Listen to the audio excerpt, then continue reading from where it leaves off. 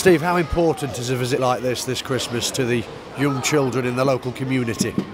It's very important. You know, it's this time of year when we have to think about everybody, as well as, more importantly, the people that's poorly. So, yeah, these people come to support us when they're well, so we've got to come and support them when they're not well.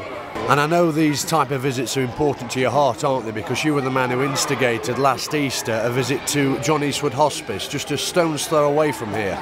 Yeah, it's very important times like this that you're looking after people that aren't so well as we are at the moment. And yes, John Eastwood Hospice is in our hearts, as well as Kingsmill Hospital. It's a community football club that John and Carolyn and the board of directors have put together, and we've got to support that community with all their needs, whether it's through the turnstiles to watch our beloved team, or in places like Kingsmill and John Eastwood where they need our help and needs.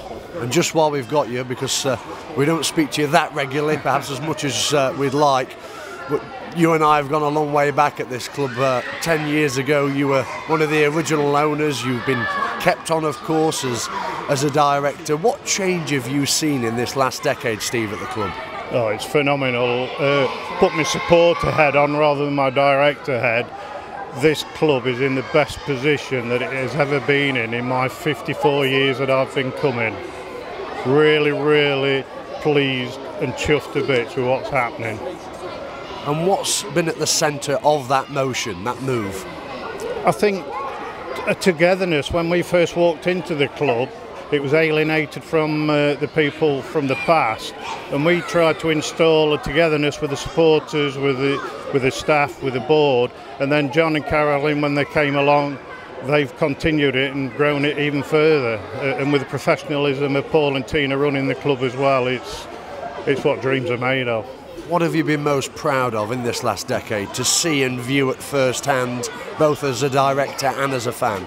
Well, personally, I believe if we hadn't bought the club when we did, I don't think we would have a club now.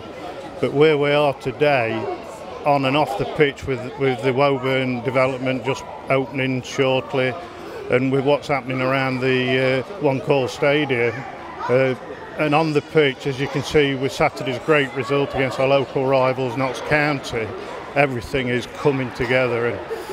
And our aim is keep under the radar and do the best we can this season on the pitch and continue off the pitch. And how do you rate the job that David Flitcroft, the manager, is doing? Oh, very honest guy. His whole management team, he speaks to us all regularly, the way he speaks, no ego.